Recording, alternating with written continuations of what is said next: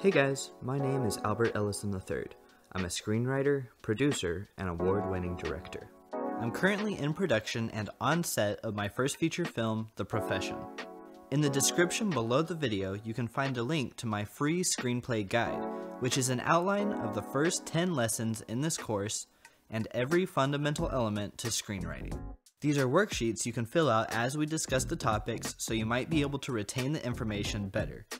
It's my gift to you, so submit your email and you'll find the package in your inbox. Get your hands on the worksheet before we proceed into this episode. Characters are the spine of story. When we walk away from a film, it's the characters we remember. While still vital in film, television professionals will always tell you that they're looking for someone with an outstanding understanding in character, for those characters have to carry the story forward for seasons and seasons. So let's today look at how to create characters that will hold a place in our hearts and minds. Let's be honest, we all have had a point where we're excited to write a character based on some quirk or cosmetic exterior that we think is just super cool or hilarious. I think many people have a proclivity to observe the surface level elements of a character and latch onto that as the reason they like them. The biggest lesson you'll quickly learn is that people simply don't care about your characters. Your audience feels unengaged, distanced. You saw these character traits done in other films, so why does it not work in your screenplay? Even these people who previously might say that the sense of humor is what made the character so beloved to them will not be engaged in your character regardless of the external traits. And this is because whether we consciously or subconsciously understand it, there is one vital reason that characters resonate with us: their beliefs. I want to propose a simple diagram that sums up the core of a character. Beliefs inform needs, needs inform wants. By following this diagram, we can consistently create characters that people will care about without fail.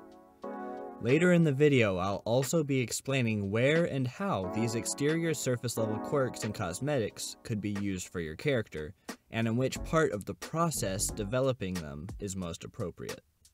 First, let's look at the end of the diagram with the want. What does our character want? This is an external goal, which the audience should usually be able to recognize immediately.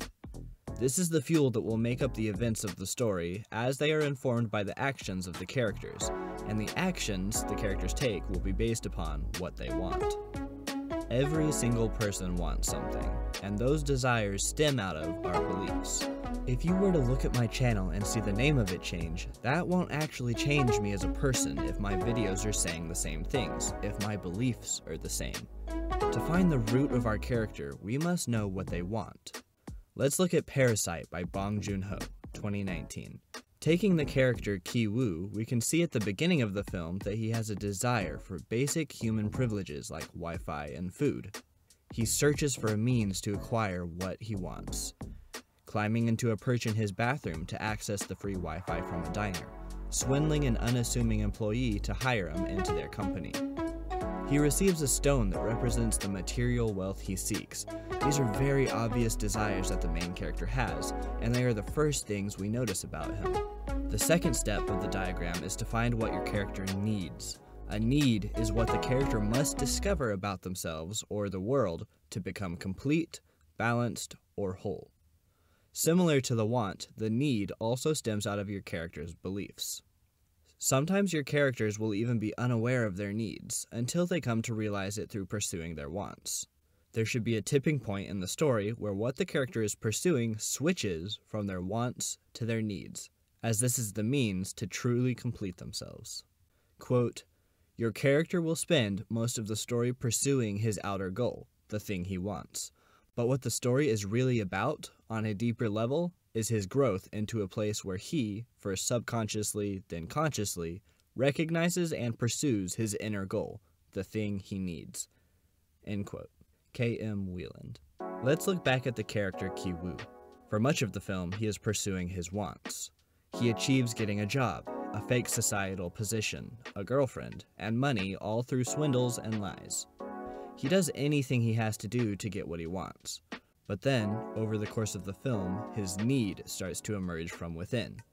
While his parents intentionally live without making plans and fly by the seam of their pants, a need to prove himself legitimately arises.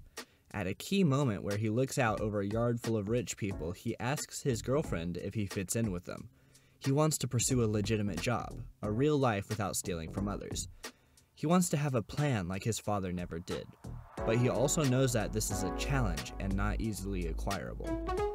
He buries his metaphorical rock in a riverbed with countless other similar stones because he learns that this original want ultimately means nothing, and that it's more about the pursuit of greatness that counts rather than the fruits that it may bear. He discovers that success is determined by ambition and effort more than status or material wealth. He pursues his plan. As we see in these examples, the confrontation with their need always points to a truth they had not discovered yet. Their need can only be fulfilled by learning the truth. Again, the needs and wants inform the events of a story. Quote, "In order for your character to change in a positive way, he has to start out with something lacking in his life, some reason that makes change necessary. He is incomplete in some way, but not because he is lacking something external." End quote. K.M. Wieland. Now, we spoke about truth being the core of a character's needs. Truth stems out of what you believe. Let's draw a circle and a line down the middle. We've spoken about philosophical conflict, and you can check out these videos if you need to understand that concept better. Philosophical conflict must inform every part of your story. Following that principle, your characters, i.e., their beliefs, must also be informed by it. You notice how in Whiplash, all of these characters have beliefs toward the value of being remembered, making a name for yourself. You notice how in Parasite, everyone has an opinion on their societal stature, their worth, and what that means? That is because all of those characters are being informed by a central philosophical conflict. Your story must also. In this circle, let us describe the philosophical conflict of Parasite. The two opposing sides.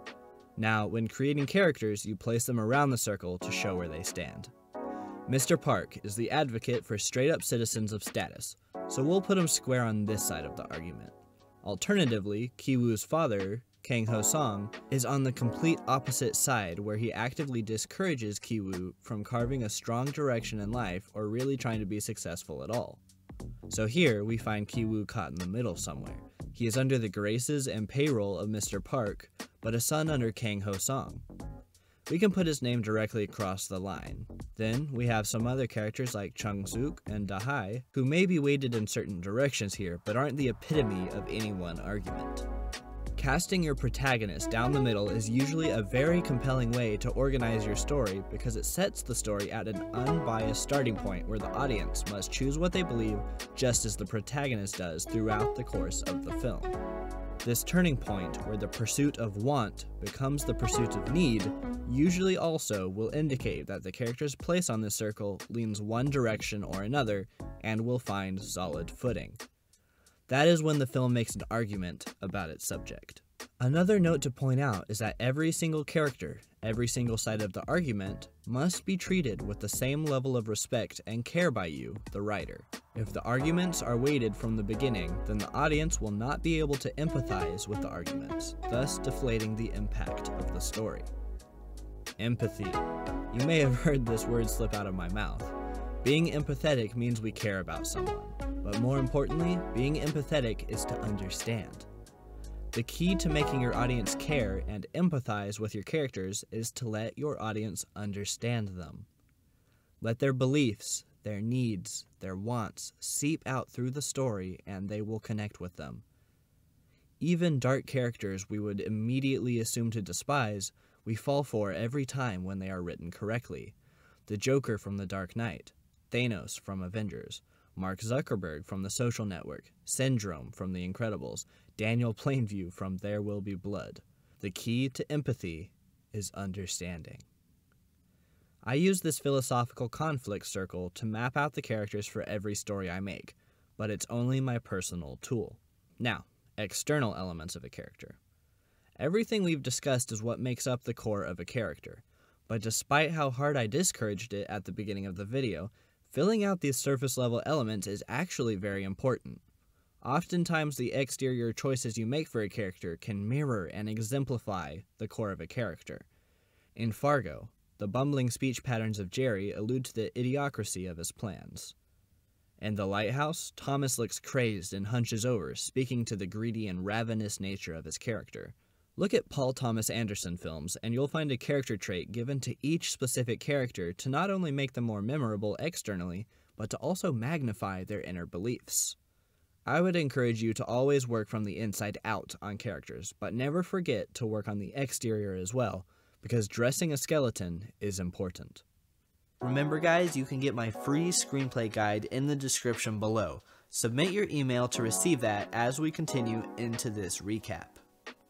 How to create characters. When we walk away from a story, it's the characters we remember.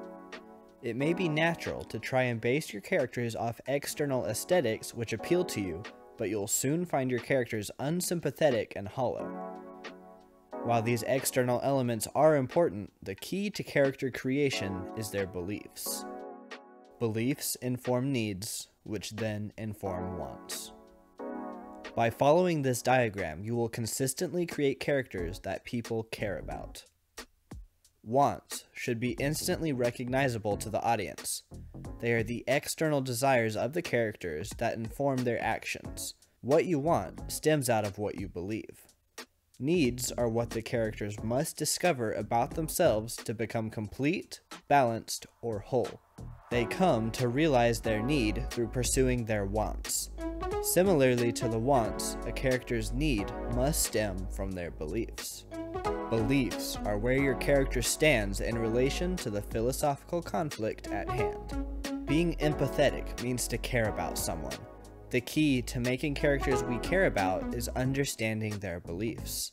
Agreeing with their beliefs is not what will make us care. It is simply a deep understanding of their beliefs. Position your characters with beliefs on opposite sides of your philosophical conflict to create the opposing forces of your film. Story consists of characters acting on their beliefs and changing until a point of resolution is met. Thank you all for listening to this episode. If you did find it helpful or informative in any way, please leave it a like. But if you thought it could have been better, leave it a thumbs down so that I know to do better next time. In the next video, we'll cover character arcs, but I hope that this dive into the fundamentals of creating compelling characters has been helpful.